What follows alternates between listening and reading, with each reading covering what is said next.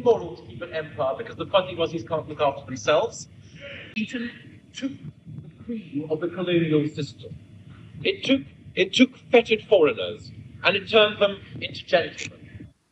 Many of us are familiar with the fact that homosexuals thrive primarily upon short-term relations.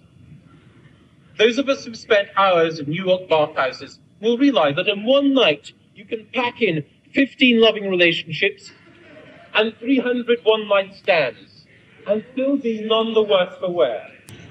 Now, with flavoured condoms, if you use those and you happen to be in the presence of a Leeds housewife, say Lucy Frazer, she says, next time I think we should try peach.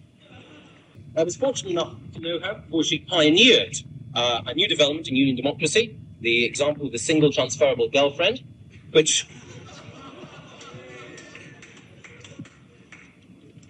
I think has revolutionised the way we do things here. And I'll also say that Lucy has done remarkably well, coming as she has done from the backstreets slums of Leeds. You can still see something of the poverty there. Unfortunately, she wasn't able to finish her skirt.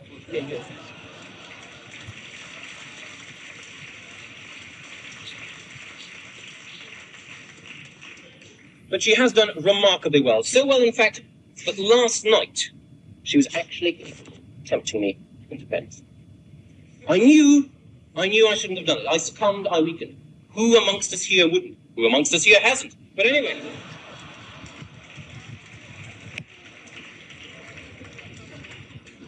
Someone said earlier that Lucy was the girl who has everything. She's also the girl who's had everyone. But I'm referring, of course, to her term card, before any of you have any smutty thoughts. They're all here at my department, of course, here tonight, the rain chase, here tonight. As I say, the girl who's had everyone. But last night, Lucy and I were alone together.